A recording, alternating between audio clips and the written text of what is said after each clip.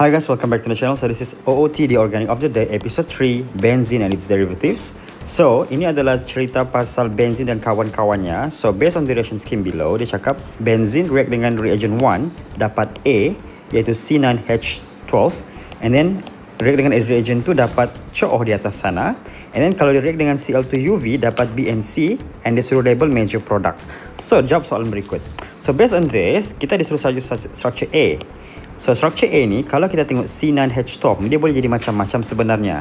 Okay, but then kita tengok pula dulu macam mana mau tahu. Jawapannya adalah apa-apa jawapannya asalkan dia dapat mengandungi benzylic hydrogen sebenarnya. Benzylic hydrogen tu syarat dia. Sebab apa? Sebab dia mendapat COO di sana kan.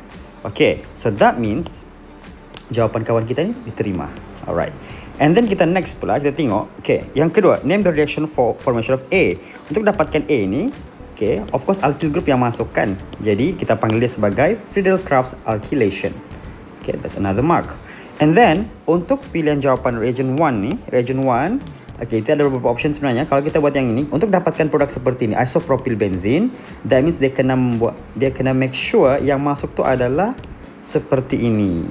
Okay, Cl dan ni, and then ada AlCl3. You can also use FeBr3 ataupun kalau kita pakai Br di sini lah kan. Kalau pakai Br di sini AlBr3 lah. So that means this is also one mark for this reagent.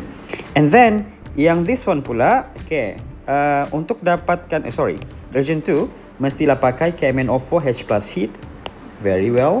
Okay, oxidation, strong oxidation by the way. And then okay, tadi saya bilang di sini ni boleh jadi macam-macam. Okay, kenapa ini yang paling betul? Sebab kalau kita ada dua structure and then ada major minor tau.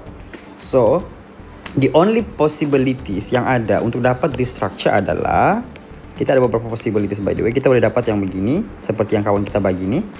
Or kita boleh buat dia maybe like this. Okay, tips dia adalah C9H12 kan, bila bilangan karbon dan hidrogen lebih kurang sama, that means confirm ada benzene lah. Tapi itu sudah tahu dari awal kan. Jadi sekarang ni kita just tambah 1, 2, 3 lagi karbon.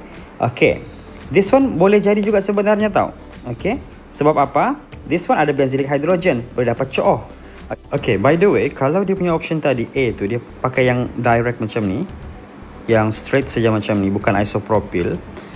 Okay, dia punya option dekat sini, bila dia menjalani UV ni, dia akan ada 3 pilihan produk. So, actually dia akan jadi begini, begini atau begini.